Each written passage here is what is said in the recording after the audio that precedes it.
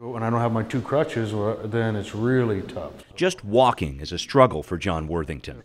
He suffers from osteonecrosis, a painful bone disease that's slowly killing off his left hip. You don't sleep, you're just... Now here's me getting into my own car. To deal with his condition, John got a marijuana prescription in 2003. He says pharmaceuticals were tearing his body apart. This is just in case I get stuck. A few grams of pot stay in his car at all times. One of those and one of those. So why does a daily marijuana user think legalizing pot for recreational use with Initiative 502 is a bad idea? Right now I'm under the influence. There's a DUI provision in I-502. It says drivers with 5 nanograms of THC, the active chemical in pot, in their bloodstream can be busted just like a drunk driver. That's not fair to me. John says he has that THC level in his blood all the time. But because he's a frequent user, he can handle it, and he's not a danger on the road. I believe that I-502 doesn't take that into consideration and removes my right to drive around, which is important for me. What's important to John McKay, I-502 co-sponsor and former U.S. attorney, is to pass a law that makes sense. I think most people, including me, don't want people who are impaired by marijuana to be out on the roads. McKay says the DUI provision in 502 uses the best available science in the name of public health and safety, what he says this initiative is all about. As the former chief federal prosecutor, I enforced our marijuana laws. McKay is not alone.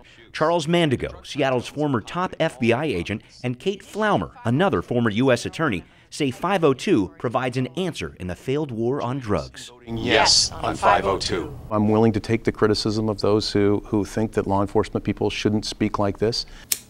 If 502 passes, people over age 21 could legally obtain marijuana from a state-licensed store.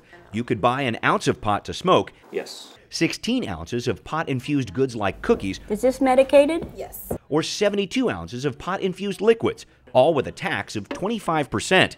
The state estimates that tax could bring in $500 million a year, and nearly 3/4 of that would go to health and treatment programs. Drug cartels are pocketing all the profits. McKay says I-502 takes money away from organized crime and clears up courts and jails clogged with minor marijuana cases. Let's go with an approach that says public health is better than incarceration.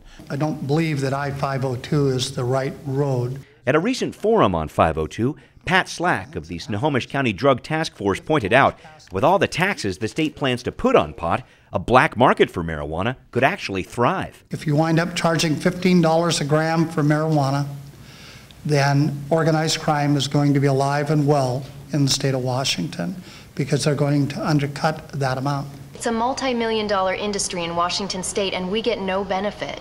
But supporters say any business that legal pot shops could take away from drug cartels would be a victory. As a pastor, I've seen so many lives destroyed because of drugs. Baptist minister Leslie David Braxton says he hates marijuana, but he supports 502 as a way to stop a war on drugs that targets people of color. In the city of Seattle, where African Americans make up less than 8% of the city population, they represented 59% of the people who were arrested for marijuana. It's an inflammatory debate in more ways than one. Even if we pass I-502, pot possession is still a federal crime, which means our decision at the ballot box is much more a start than a finish line when it comes to legalizing marijuana.